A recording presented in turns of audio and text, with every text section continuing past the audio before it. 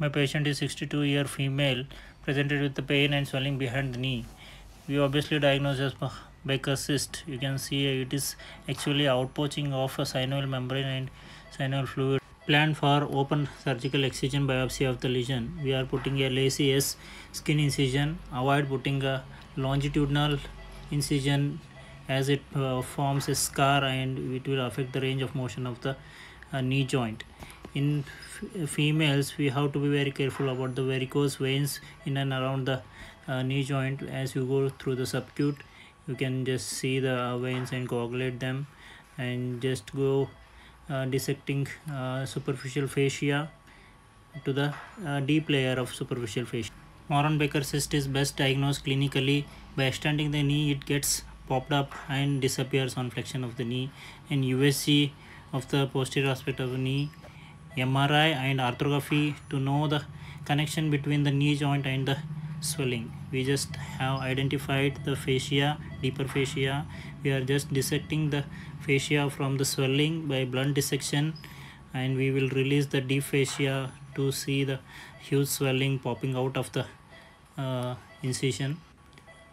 Treatment modalities of Baker cyst.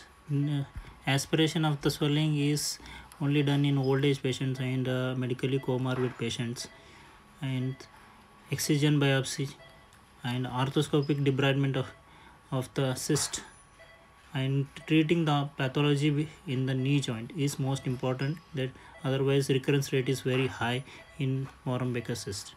Pathologies like osteoarthritis, posterior horn medial meniscus tear, and inflammatory conditions like rheumatoid arthritis. Rheumatoid arthritis may present with a giant Baker cyst in the posterior aspect of the knee. Untreated Baker cyst may burst, may cause a chemical DVT, inflammation of muscles, and cellulitis. Coming to our dissection, we are tracing out the borders. Laterally, it is arising from the sheath of medial head of gastrocnemius, and medially it arising looks like from semimembranosus sheath. So it has a broader attachment. Usually we can take out as a whole encapsulated, but sometimes we may get rupturing the capsule. So we are trying to slowly dissect it out by using blunt dissection with fingers. So it got ruptured. So just we have to wash out and suck out all the fluid so as to avoid the complications. You are able to see a huge sac coming after washing with the saline, just cauterizing the vessels underlying the capsule and releasing the capsule from the semimembranosus, just tracing out from the sheath of the semimembranosus. Just you can see underlying tendons. It is mostly arising from both the tendons, like semimembranosus and semitendinosus. The sheath is very broadly spread and attached to all the tendons surrounding it, that is medial head of gastrocnemius and semimembranosus and semitendinosus.